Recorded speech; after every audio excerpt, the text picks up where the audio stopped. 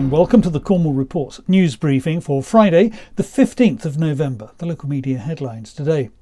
Police have warned farmers they risk arrest if they try to block the streets of London next week during a protest against inheritance tax. A demonstration's planned for Tuesday by millionaire landowners who don't want the government to tighten a loophole which has for decades allowed them to dodge the tax. But police say that if slow-moving tractors cause an obstruction, their drivers might be arrested. Meanwhile, Cornwall Council's taxpayers have been told they'll have to continue financing Newquay Airport, as the ruling Conservative administration has rejected the idea that passengers should pay. When do you think Truro's lifting bridge might be built? What do you think of the chances it might never be built? There's bad news for post office users in Newquay and Liscard, and watch out for long diversions overnight if you're planning to use the A38 in East Cornwall.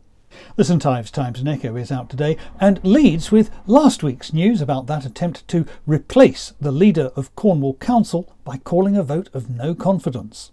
With a headline that could probably be open to interpretation, the paper confirms that local St Ives councillor Linda Taylor is still in charge.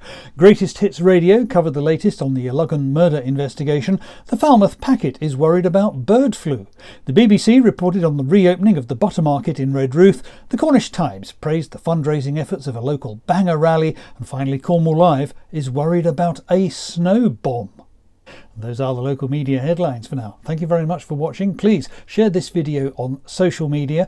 I'll be back again on Monday. Until then, have a great weekend. Bye-bye.